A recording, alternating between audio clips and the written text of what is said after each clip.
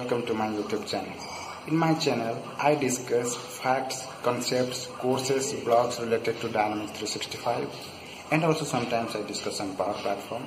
So please don't forget to click subscribe button and also don't forget to click the bell icon for getting more updates on my channel. Today we will discuss how to use confirm box in JavaScript. Okay, so for that we will log in Dynamics 365 and let's check how it works. Let me open an account form or any contact form. Then I will just click on the custom HTML tab. This is a custom tab. If you click this button, this will display a confirm dialog box where there will be two buttons, OK and cancel. Okay, so let's see how it works, because if you cancel you can do some logic, and if you click OK you can also do some logic. So for that I have a web resource with me, and in the web resource I have written a JavaScript method, and let me copy this in my notepad. Here you can see I have taken a variable confirm strings, and in the text I have given this is a confirm box, and in the title I have given confirm dialog box. Right now this confirm string is a JSON object, so which takes text and title, and the confirm option is also a JSON variable which takes height and width of the confirm box that will be displayed. Now the next is xrm.navigation.openDialog.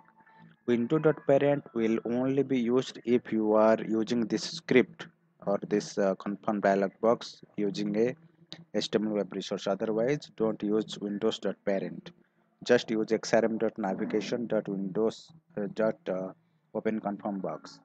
On open confirm dialog method takes two parameters. One is the confirm string, another is confirm option.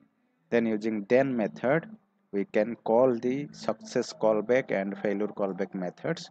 Then you can just copy that JavaScript in a web resource and associate the event for which the script should trigger. Okay. So once we publish, it will give me the concerned confirm box for me. So I will refresh the contact form, then I will go to contacts.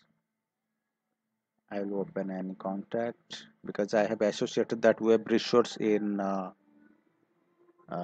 contact form,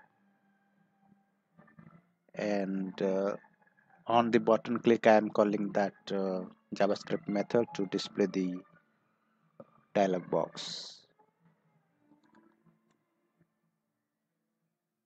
So once you click that, it will refresh the form and the button will be rendered, and on clicking this button it will give me the corresponding dialog box. So xrm.navigation.openConfirmDialog is the method which is used for this. Okay, if you use any alert when success is clicked or close button or cancel button is clicked, you can also write your logic.